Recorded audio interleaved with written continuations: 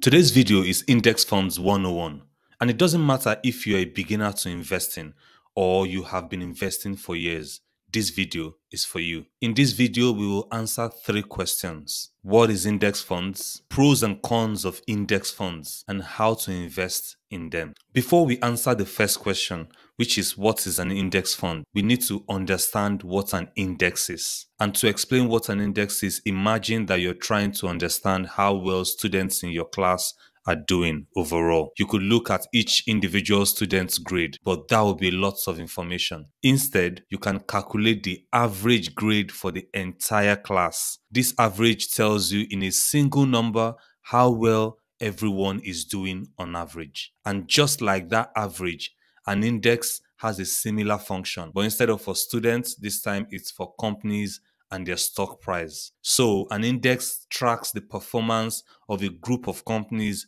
and one popular group is the top 500 companies in the US, which is called the S&P 500. So the index tells you how well those companies are doing as a group, but you cannot directly invest in an index. Instead, you invest in an index funds. I know that can be confusing, but just hold on, let me explain. You see, an index, just like I said, is a mathematical calculation, and you can't invest in calculus. But index funds mimic that mathematical calculation, which is the index. It mimics the makeup of that calculation by buying real stocks that math is tracking to give you the same results. So let's say the index goes up by 2%. Ideally, the index funds should also go up by 2%. But there is something called tracking error. And that means that if an index, for example, is 7%, it's practically impossible to see a fund that is also 7%. So tracking error is how far off the fund is from the index. And usually you choose a fund that tracks very closely to the index. It doesn't make sense that an index fund is way off the index that it tracks. So the lower that number, the better the index funds. So now the pros and cons of index funds. We'll start with the advantages. And the first advantage of an index fund is diversification. Because you are holding diverse stocks in line with your chosen index, you essentially spread the risks and you're not dependent on the performance of a single company. Another advantage is low costs. Index funds typically have lower costs associated with them because it's passively run. All it does is track its chosen index and mimics it, unlike active funds that involves a fund manager that needs to pick and choose, and that makes it very expensive. And also, you could say that index funds put money back in your pocket because you're going to pay for the fees of those active managers, which takes out of what you would have made from the market. And ideally, most of these active managers don't even beat the market in the first place. The third advantage of an index fund is transparency. The holdings of an index fund is publicly known and their performance is directly linked to the tracked index. This allows for clear and easy understanding of where your money is being invested and how it's performing. Another advantage is convenience. Index funds require minimal effort to manage. Once you choose a fund that aligns with your goals, you can hold it for as long as you like without needing to constantly monitor or adjust your portfolio. Another advantage is potentially higher long-term returns. Like I said earlier, studies have shown that index funds often outperform actively managed funds over the long term, and that's because of their low costs and the focus on the overall market, which historically tends upward.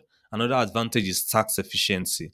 Many index funds are tax efficient due to their passive management style. The disadvantages of index funds. Because index funds are passively managed, their performance is directly tied to that index. So what that means is an index fund would never outperform the index. Another con is that you can't pick and choose stocks in an index. So if you're buying the bunch, you can't take out a bad performing stock. You buy both the good and the bad and you're stuck with it. And lastly, which some people will call a disadvantage, is index funds are boring. Despite all of these disadvantages, I believe most people should actually invest in an index fund simply because you don't have the skill and expertise to do the proper research to pick the right stocks that would win. And also, you're not just picking stocks and buying, you need to also do your research to know when to sell. Picking individual stocks is more than just buying. You also need to exit the market at the right time. And because a lot of people don't have the skill to do this consistently for the long term, it's better to just buy index funds. And as we have said earlier, even the data shows that even those that do this for a living, a lot of them hardly beat a global index funds that just tracks the whole market. If you're getting value, please do like and subscribe. It tells YouTube that you're getting value, and it also helps the channel reach more people. The last question we want to address is how to invest in index funds. We have a detailed video about how to invest in index funds and also how to invest using the Vanguard platform. All those videos will be linked in the description. Before we list the steps below, remember to do your research and consider fees in each and every step.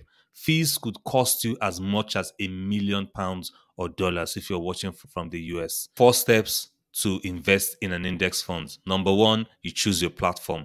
This could be a brokerage firm or a robo-advisor.